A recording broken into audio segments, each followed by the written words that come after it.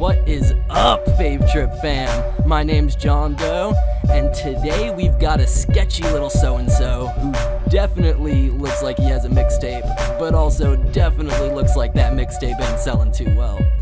But if he wants his 15 minutes of fame, he's about to get it one way or another. Just dropped a mixtape, think he finna blow up. Got a fresh chain, haircut, feeling glowed up. But I got a hunch, dude's nothing but a broke thug. How I know that? This loser stole a donut. Watching got me shaking my head like, geez, bro, you nothing but a snaky little sneak though. We can all see that it's not like he's broke, stealing dollar donuts while he's sitting on a C note. So you better change how you operate. Eye in the sky is live, got you on the tape, now we got your face. Best bets cooperate. If you finna steal, Fave Trip is not the place. And your girl knew you were up to something, cause you came back with nothing. Now you driving to Dunkin' for that donut fix. Security team here. The customer standing at the counter. Customer, could you please take out the products on the floor? Had sticky fingers before he touched the donut. So if you gon' steal, Fave Trip is not the biz. If you wanted to be famous, well, you got your wish.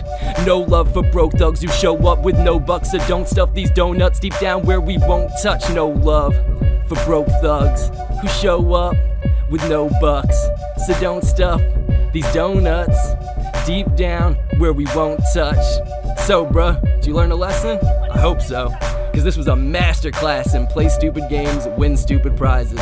But I hope that any kids or younger viewers out there that see this learn a valuable lesson that we all have to learn one day, which is you can't just go nuts for donuts. Pastry addiction is real. Stay woke.